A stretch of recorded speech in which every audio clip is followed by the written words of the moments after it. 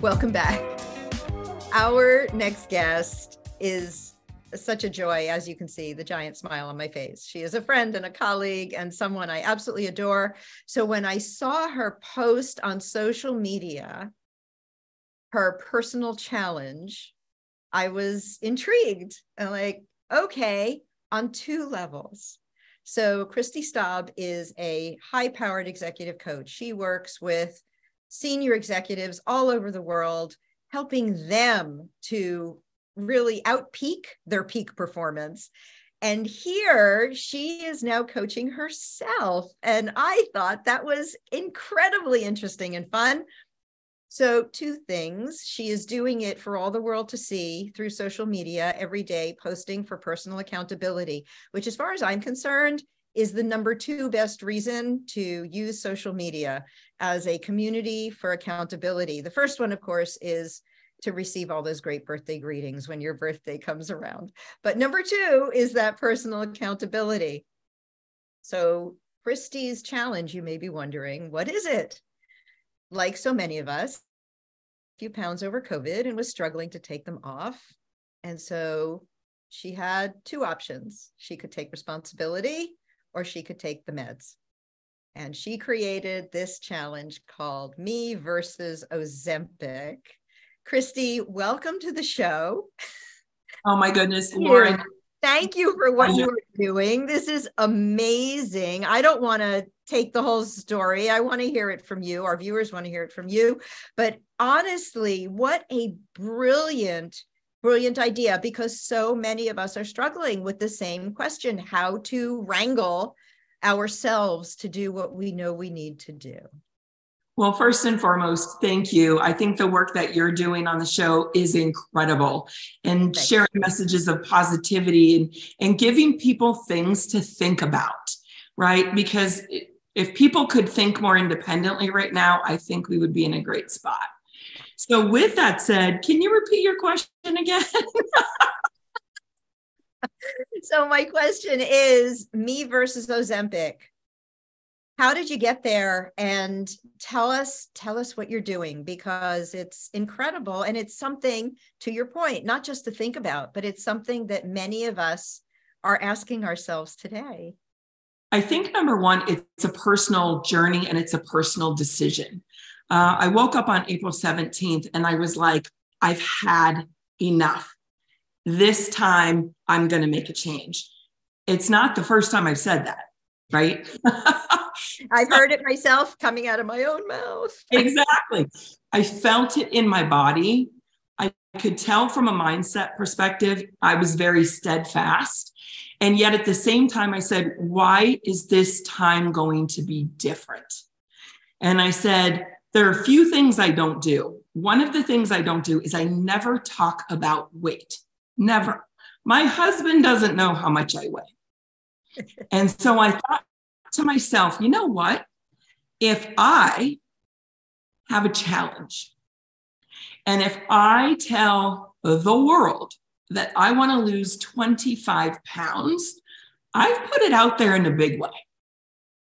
And so that was the first piece. It was like, what can be different this time is if I hop on Facebook and I announce, I want to be down 25 pounds. I want to do this, take this opportunity, if I'm serious about it, create a lifestyle habit that will sustain time. And so many people I know right now are going out there and they're getting a shot or they're taking a pill. And I had that moment, Lauren, where I said, I could go get a shot. And I said, what that's not doing though, is it's not telling me, teaching me how to eat right. It's not telling me how to get into the gym and build muscle. And it's not setting me up for long-term success. Yeah. And you, not only are you a power coach, but you have been an athlete in your past. So all of these things reside in you. I mean, the rest of us may not think as clearly about those 3 things, but right now, I think we've seen there are more ads for self-medicating, for everyone saying, drink this protein, take this, use this form of exercise, or, you know, so many things. I mean, every day I see it on my feed, on my own feed, and I have to just keep going past. Not everyone knows what works for us, for ourselves, and we wouldn't necessarily know how to create something that would be sustainable for us. So I think the best way to learn is from someone who's doing it for themselves. If nothing else, it gives us the questions to ask for us. So guide us through that. So I think number one, I just want to acknowledge you hit it on the nose. It's really interesting. I'm a leadership expert. I'm grounded in values. I believe that the values, our personal core values, drive every result, good or bad, that we're experiencing in life. And I go to Matt for my clients day in and day out. And I wasn't going to the mat for myself. Yeah.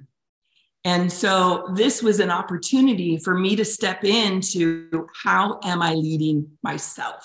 I am not a health expert. I'm not a health coach. I don't tell people what to do or what not to do.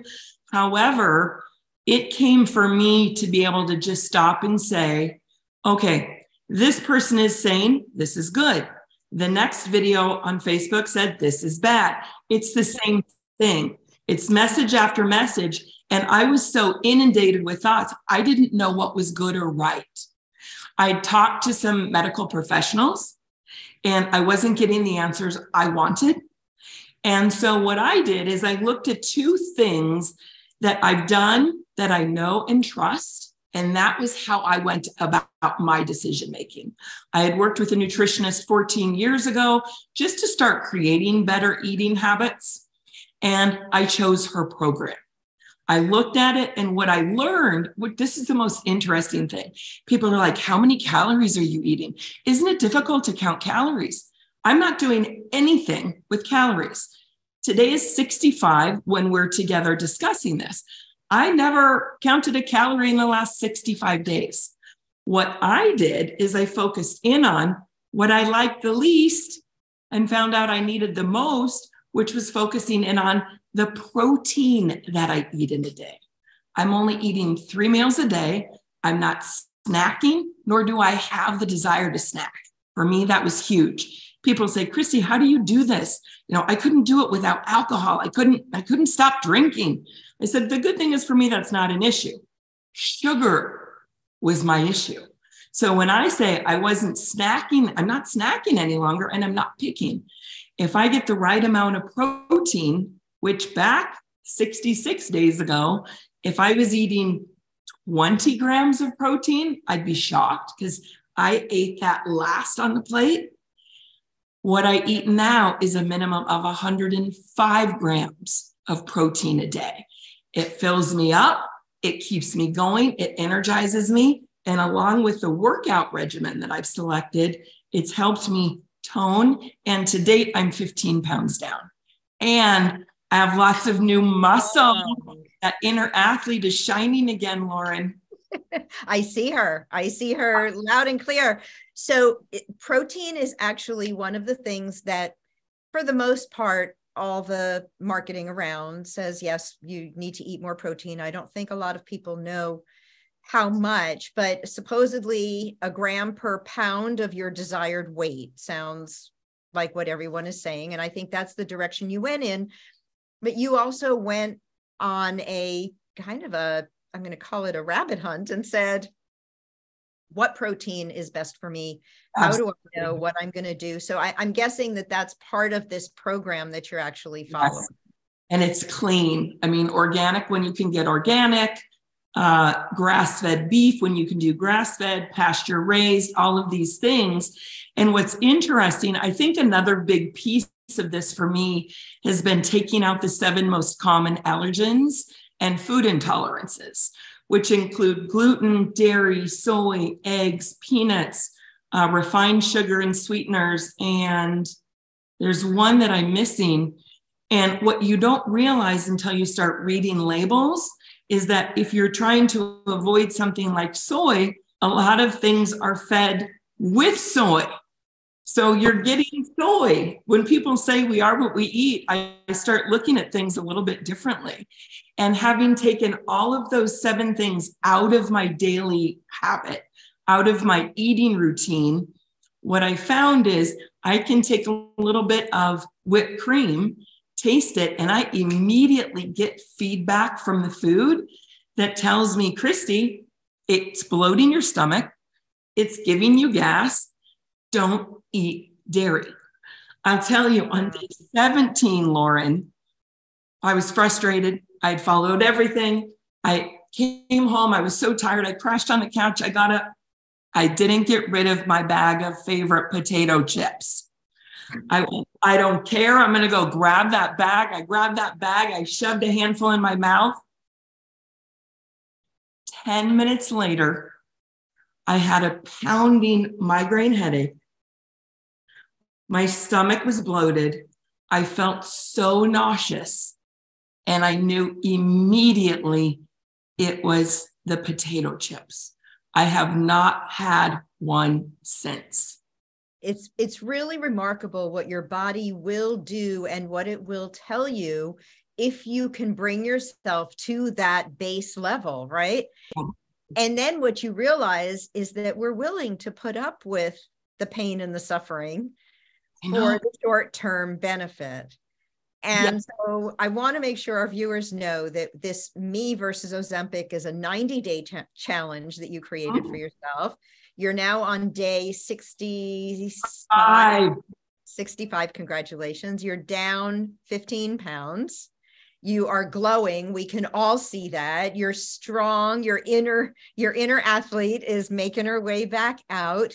And I think that's really, that would scare me. I know it scares a lot of people to say, I'm going to take out the top 7 allergens. When you list those things, I think to myself, what's left? Great question. And it's funny because I've done this before, right? So I remember, and I was just sharing the story yesterday. I was sitting at a restaurant. This goes back probably 4 or 5 years, sitting in a restaurant, looking at a chicken breast and an asparagus spear. And I was like, is this what my life is? Yes, I have been there. And our mindset is just so powerful because now I don't have the sauces. I don't have the butters. I don't have the aiolis, the ranch, the whatever that we would dance our food around in before we would eat it in the first place. And now something as simple as a radish in my refrigerator. I'm like, oh my gosh, this is a great radish. And I handed it to my husband. I said, it's so spicy. And he took a bite of it. And usually like I handle the spice and he doesn't. And he's like, it's not that spicy. My palate is changing because I'm not eating all that food that's dressed up. That's not the real food. And I'm enjoying the food for what it is. And going back to, I do have more energy. My brain fog, for a while, I felt like I had adult ADD. And I would just always be bouncing around, or I'd walk to the refrigerator. And I know we do that on occasion, but I would walk to the refrigerator and forget why I was there. I mean, the brain fog was so maddening for me. I'm sleeping through the night. The 2 or 3 days before I made this I'm done decision, I laid in bed awake for 5 hours. I had tried everything. I've never been a great sleeper, but for 5 hours, I just laid there. And it's a culmination of all the years I haven't slept. And I just said, my body isn't functioning. I'm not going back to the values, Lauren. I'm not respecting my body. Some people would say I'm living out of alignment with respect. I would say, no, I'm literally disrespecting and living the value of disrespect in the way I was treating this incredible vessel that makes what you do, what I do, what the viewers watching, it makes it possible. It gets us to and from. It helps us in whatever we do, our jobs. It helps us. And if we don't take care of our bodies like a high performance vessel, our bodies, just like an automobile, at some time will stop working. And that headache I told you about, how many times do we have a headache and go, I'm stressed out? Or we have a stomach ache and we're like, oh, and we think it's something else. I can tell you my experience over the last 65 days when I've introduced one of those things back into my body, I've had the headache. Yeah. I don't have headaches anymore for the most part.